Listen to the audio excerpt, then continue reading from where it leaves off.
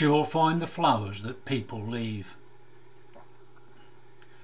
She will find the flowers that people leave, tired wreaths, rain-soaked, wire-wrapped, tear-stained, laid at the roadside where they came to grieve, this tire-scraped, blue-taped patch of bitumen.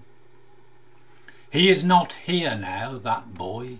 They're wasted, the candles, trinkets, cell phone photographs, lamppost-tied epitaphs, laminated colours on copier papers, storm-washed.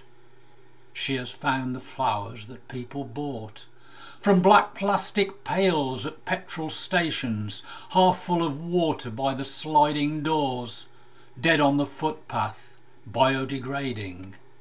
A petal-pocked mosaic, a wind-gnawed ghost, haunting head down in the headlights, pintoed.